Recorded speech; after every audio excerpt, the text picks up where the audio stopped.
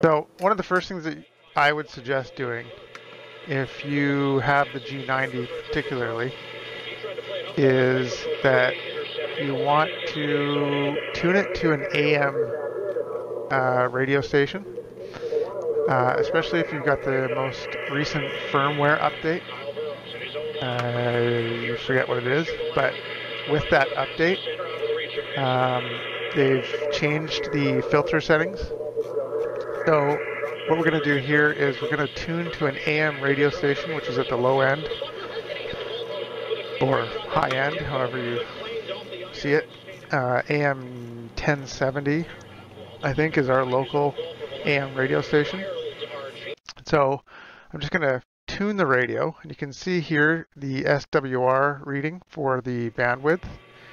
And what the G90 will do is it will tune for the frequency that you're currently set at. And so what you really want to do is tune to the middle of the band that you want to be using and tune it.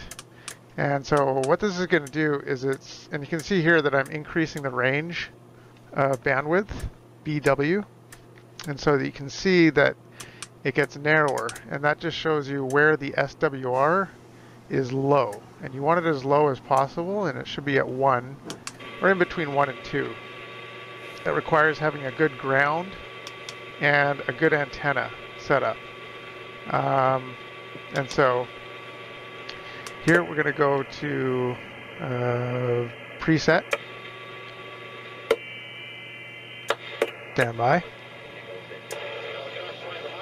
Okay, so this is the local sports radio channel, and what I'm going to do is modify the filters, the low and high filters. You can hear the sound changing, right? So it's cutting out the bandwidth noise. So what you're looking at here is the signal, carrier signal. So what you're looking at here, right here in the middle, is the carrier signal, and you have the upper side and the lower side of the band. So upper sideband, lower sideband, and carrier equals amplitude modulation, or AM, right? In most cases, when we're doing voice on HF, we're using upper sideband or lower sideband. But for the sake of this filtering tutorial, we're just using both filters on AM to get a sense of how those filters work. Okay, RF gain is essentially how much of the carrier signal are you bringing in. It's kind of like the volume for the noise background. It allows you to hear more signal and weak signals, but it also adds to the noise floor. Okay, so we're moving on. Here we can adjust the power. It has no consequence on receiving, but when you're transmitting, you want to set your power.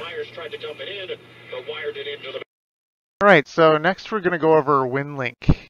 And according to the winlink.org website, where you will download the application and set up your registration, which I'm not going to go over here, but you will need to do.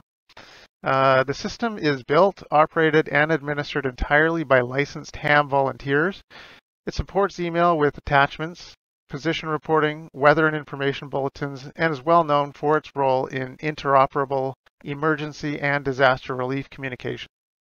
It is capable of operating completely without the internet, automatically using smart network radio relays. Licensed Winlink operators / stations use both amateur radio and government radio frequencies worldwide.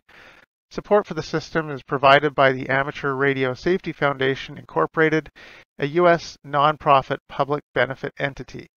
So, Winlink uses a digital modem called VARA HF to relay the digital messages to and from the radio and onto repeaters located throughout the world.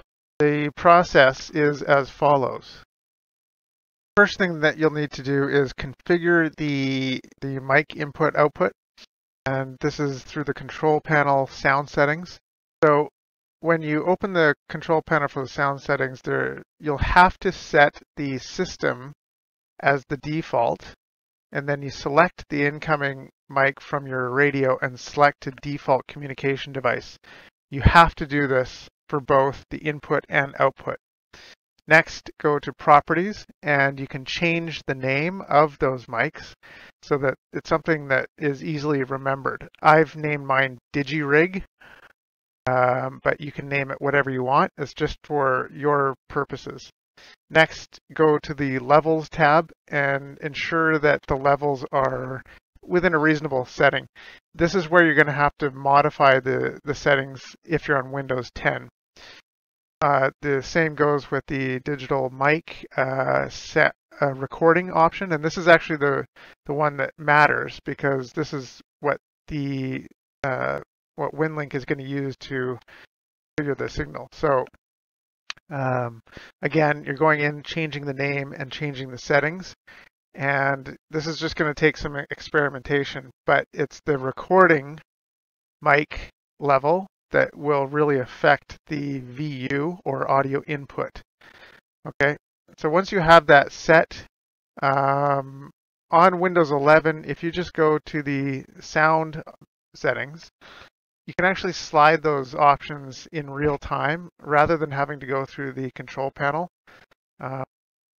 So when you're doing the tuning, and if you're on Windows 11, you can actually make that much easier. This digital mic input is going to be directly related to your RF gain. They're sort of the same thing. It's just that the computer controls it on a general level.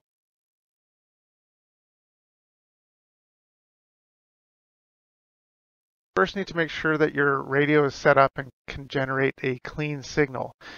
It involves modifying the RF gain and filters, making sure that you've got a good ground, and setting up your antenna properly.